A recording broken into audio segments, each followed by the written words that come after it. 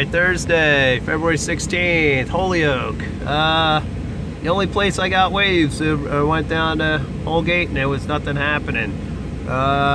2 foot plus, I'd say, 2 hours, 38 rides, and it was fun. They were all clean. So tide's starting to come in now, and so they're breaking. You can see right on the beach. But when I was out there, it was a couple hours ago, it was pretty good. They're nice and clean, and a lot of fun. Cold, west wind. Yeah, you can see. Watch.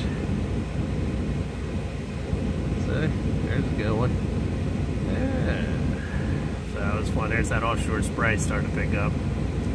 But lots of fun. I had fun. Nobody else out here. I don't know, too cold for people or whatever. There's another good one.